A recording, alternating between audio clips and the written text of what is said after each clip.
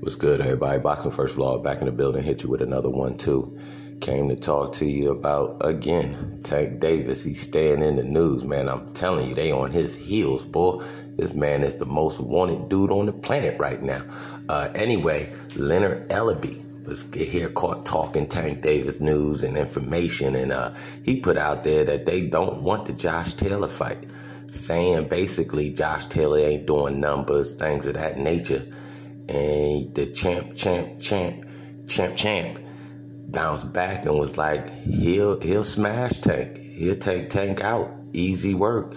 And it was a great comeback. He also replied that it was still restrictions based on the joint that's been going on. And everybody know what the joint is. You know what I mean? We ain't even going to get into it too deeply like that. But he was basically saying the restrictions kept the numbers from being what the numbers could have been. He's saying he busting in a boatload of fans to his fights.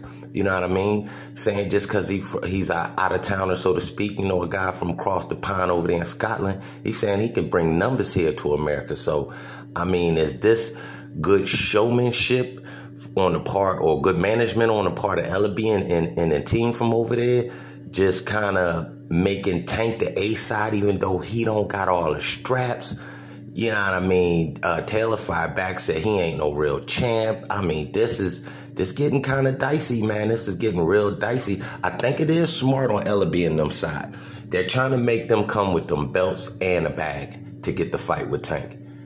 I mean, that's just excellent managing if that ends up working out that way, because it's smart that you do that. You don't want to have Tank trying to go overseas and fill up one of those arenas over there. That would be easy to do even without Tank being on the card, where this guy Taylor could fill up one of those arenas without a Tank sort of opponent. So the smart money is making that fight happen here in Vegas. Maybe that second home for Tank in Atlanta, possibly a Texas type of fight. You know what I mean? I wouldn't really say the West Coast like that, but even LA, though, if you really wanted to have a big showdown somewhere, I mean, you got to have that sort of match here in the U.S., though. You know what I mean? Anyway, man, that's just my 1-2 on this one, man. I do like the comeback by Josh Taylor. I like Josh Taylor saying that he could outbox and get rid of Tank. I think he might have the skills to do it, or at least outbox Tank.